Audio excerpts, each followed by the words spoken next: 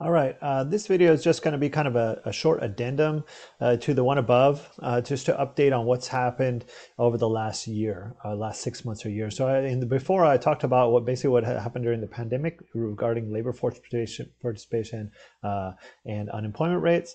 And now I just want to add a little bit to that. Okay, so one thing we see at the beginning, which was mentioned in the previous video, in the beginning, labor force participation rate during the pandemic fell significantly for both men and women. It fell a little bit more for women, but it fell significantly for both groups. And then starting after the initial lockdowns, it started to recover. All right, so it started to recover. It fell suddenly during the lockdowns, and during that initial period of COVID, and then it started to recover after that. There was some not a very steady pattern of recovery, but there was some degree of recovery. But still, it has not recovered to anything near it's still a couple percentage points down from where it was in normal times. So we still got about, we're talking, let me get to the end, 56.2 compared to where it was before, 57.8. So yeah, about a percent and a half, let's say, for men and for women. For men, it's 67.7, and it's down from 69. Oh yeah, so it's about a point and a half, roughly.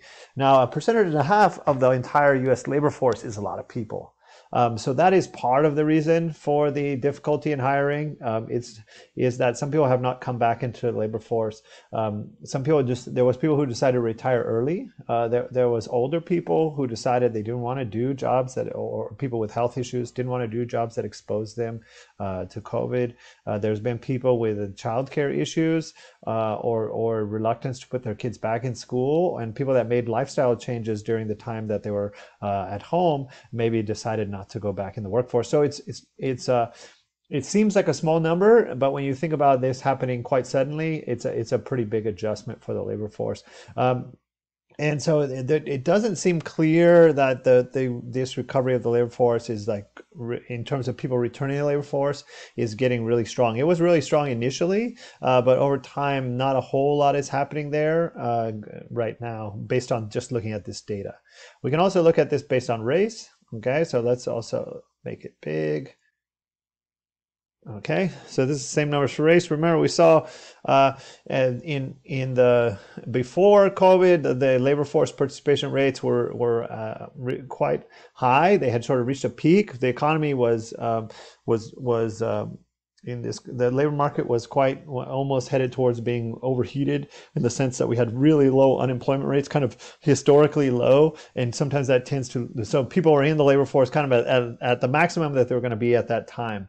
And then we see this sudden drop. Now we see this is all there. So the top line is Hispanics, and then we have Asian, and then white and African American going down from there. We can see beforehand the Hispanic group had a much higher labor force participation than any other group. Asian was the second highest, and the white and African American labor force participation were actually pretty similar. One of the things about that, there's sort of a gender dynamic kind of hidden in some of this. I didn't go to the trouble of getting all the separated out groups, just because this is very supplementary and it would get too long. But hidden within that, for example, in the if we're comparing the African American and the white labor force participation, it'll be sort of in the amongst women, the labor force participation for African American women is quite a bit higher, but amongst men, it's a little bit higher it's somewhat higher for white men. But when we average them together by not considering that, then it sort of becomes equal. Okay, so we see a big fall in labor force participation for every group. Okay, so we saw this for every group. It was bigger for Hispanics and for African Americans. We can see very clearly it's bigger. I mean, you can think of just the eyeballing the white number. The white number had the smallest decrease in labor force participation. Just because eyeballing, it started at the same place, and then at the bottom, it was significantly above the African American group and had become roughly equal to the Asian group, which had started out above it. One thing to note, the Asian group, the line bounces around a lot. It's partially because of being a small group. So when during in survey data, there will be the error in estimation will tend to be bigger for a group that's quite small as a percentage of the total population. just because the sample won't be as big. Anyways, but we see fell for every group. It likely fell more for the Hispanic and African American group because of the concentration of industries, more likely to be in industries that were face to face, like face to face services, etc., and also more likely to be in other types of production facilities and others that were also shut down because of safety concerns. So as I mentioned in the previous video, that's part of the reason why the decline was bigger. And then going on from there, we start to see a recovery in labor force participation. It's very interesting. And actually, when I looked at this data, it's the first time I've seen this. I have not heard a discussion about this in research, so I don't know for sure. But one thing we see is some groups seem to have recovered much more than others. So interesting is the for the white group has basically recovered a little bit and then basically stayed flat. For African Americans, they recovered a lot. And so it's still not where it was at the start, but it went down more and then it recovered more and it ended up back in the same place as the white group at the end. So it's kind of interesting to see which groups were more affected and which groups sort of bounced back more. But we can still see every group is, except for the Asian group, every other group is still quite down from where that group was. And that can also explain some of the hiring difficulties that we're seeing. So every group is down. And again, some of this, we'd have to get deeper into it. I'm kind of speculating because it's too new for there to be a whole bunch of research about it. I mean, the data, the last part of the data just came out last month.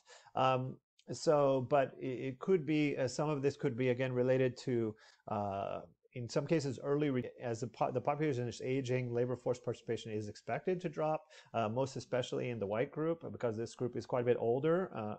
On average, the median age. So some of this could be people deciding to retire rather than continue in the and some of this could also be maybe families where one person decided to stay home with children or had childcare issues or other kinds of changes that might be going on. So we see even with the really tight labor market that we find, as we're going to see in a second, we still don't see, not everyone has come back into the labor force, and that's a pretty interesting. Okay, finally going into unemployment, looking at, we said typically in recent recessions, that men were more likely to lose their jobs than women. So the unemployment rate for men usually went higher than women in the peak of a recession. This recession was reversed, and it hasn't been like this since I think back into the. So this was reversed from that, and I think it mostly has to do with the industries that were shut down. So it was much more likely to be service type jobs that were shut down, and jobs that tended to have a bigger concentration. As we'll see later in the course, we're going to look at the occupational distribution. So I think the occupational distribution was a big reason. And then we see unemployment rate fell. It fell faster for women, but it fell for both groups pretty fast. As things started to open up and the economy started moving again, and now we're down to being quite 5%, which is considered pretty low. But it's interesting, there's quite a bit of unemployment still compared, and even though you would almost expect it to be lower given the number of job openings, but it seems like certain types of jobs are having a difficult time filling, and there's some debate about what's causing that. I don't want to get in that debate here. So yeah, at the peak, women had a higher unemployment rate here, but now they've gone down, and we're kind of back to the original situation. Although a little more gap between men and women than there was before the pandemic. And then the final one, looking at race. Again, we saw that during the peak of the pandemic, at least the peak of the shutdowns, the unemployment rate for Hispanics went highest of all groups, and this had not previously happened before. In all previous recessions, African Americans had the highest unemployment rate, but that was again mainly because of the nature of this recession was totally different than the previous ones. In that it was totally different. And the type of jobs that were shut down are the type of jobs that would tend to be the least affected in a lot of recessions. A lot of times, like face-to-face services are the last ones to sort of be affected. We can see, though, this was only temporary. Within a few months, the Hispanic unemployment rate had dropped fast, and so a lot of this was dropping as things started to open up, and more things started getting back, back in business, and all the groups' unemployment rates continued to drop, but the I didn't go back quite far enough. Let me go back a little further. All continued to drop over time, but yeah, the Hispanic rate fell faster. Just to compare, I had it in the wrong setting. I want you to be able to compare to pre and post. Even now, the unemployment rates are still higher for all groups, but as you notice, the worst peak of it hit Hispanics and African Americans worse, and also as we see the recovery, there's still a gap. So there's still a gap, and the final thing we see is that the rates kind of fall back into the old familiar pattern that we see when we look at the entire kind of labor history over the last the data sets that we have that stretch over several decades. Is we typically see that African American having the highest unemployment rate, Hispanic unemployment being kind of in the middle, and then the white and Asian rates being the lowest ones, and usually pretty similar. So we still see a decent amount of unemployment, but not nearly back to where it was before the pandemic, but it has fallen significantly from where the peak was.